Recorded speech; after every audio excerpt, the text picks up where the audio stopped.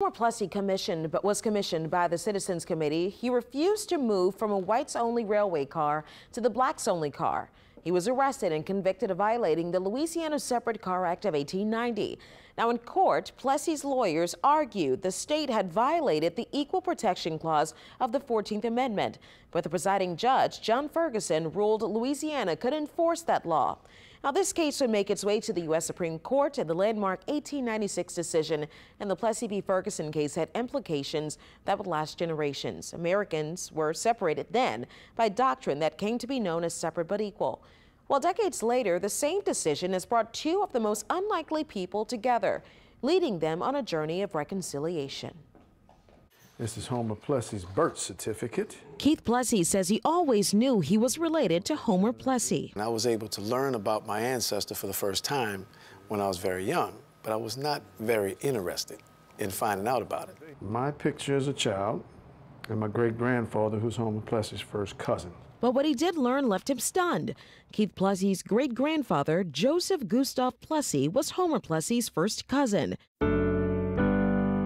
In 1892, Homer Plessy, a black man, famously defied the Separate Car Act in an act of protest. Just know that I was that close to the man. I didn't know I was related to him that way. Mother. So Keith started to dig more into his past, learning bits and pieces beyond what America knew about his distant relative.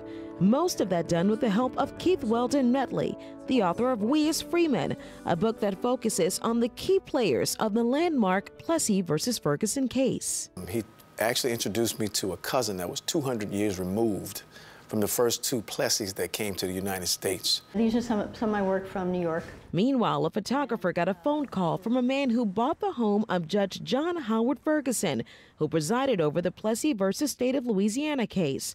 The man who bought the judge's house on Henry Clay Avenue says he was looking for pictures. He wanted to find a family member who might have some photographs so he could renovate it. Wow. To its exact. This is Judge John Howard Ferguson. And while the photographer couldn't find pictures of the house, she did find something else. And what relation did you find out you had to the judge? I am the judge's great-great-granddaughter. Wow. Yes, that was a bit of a shock. The photographer is Phoebe Ferguson, and with the help of Keith Medley, she was able to revisit a crossroads in history and meet the man whose name appears on one of the most consequential cases in the country, Plessy v. Ferguson. He said, "Hi, I'm Keith Plessy," and I said, "Hi, I'm Phoebe Ferguson." And then I just started apologizing for everything that ever happened, you know, from slavery to civil rights. I mean, it was just so difficult in a way to know this history had harmed so many people for so long. Why do you feel like you carried that responsibility to apologize? I think it is the responsibility of all white citizens to understand their history, our history, and the legacy that it has left on an entire population of African-American citizens. I just politely forgave her for everything because I told her it's no longer Plessy versus Ferguson, it's Plessy and Ferguson. The chance meeting between two people whose relatives were on opposite ends of history turned into an opportunity to confront their past as a way to move forward, but this time together. We realized that our union could bring people together around equity and race issues. And we could use the history of the case to talk about those issues. And the Plessy and Ferguson Foundation was born.